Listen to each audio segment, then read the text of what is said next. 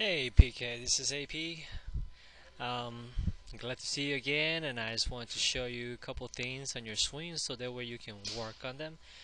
Like I said, let's try to keep your head inside the circle on your backswing. Do not sway to the right. Keep the inner part of your feet, right foot holding down the ground, and let's release it without moving too much of your head coming up.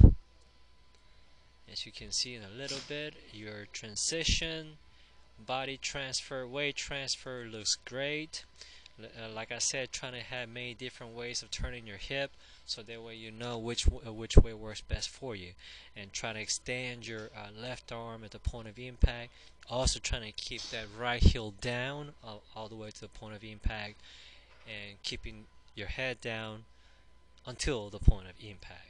Once again, it's good seeing you again, and best practices to you, and see you next time. Thank you.